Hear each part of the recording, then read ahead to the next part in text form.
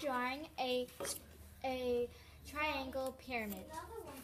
First, draw a acute angle horizontal so the point is at the bottom of the page.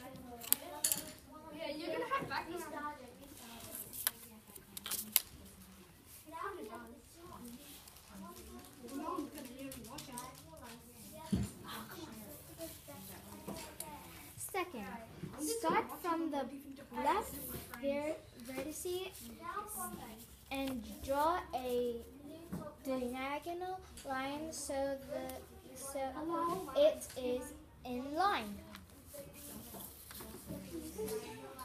3. Then go from the apex to the right side to make a diamond shape. 4. Go from the bottom and draw the line vertex to the top to make an apex.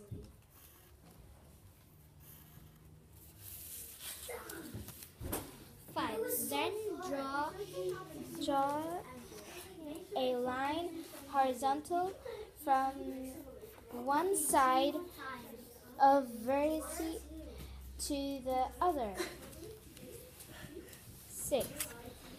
If you visualize, you will see 3 faces and 6 angles, but the triangle at the bottom is the base. Subscribe.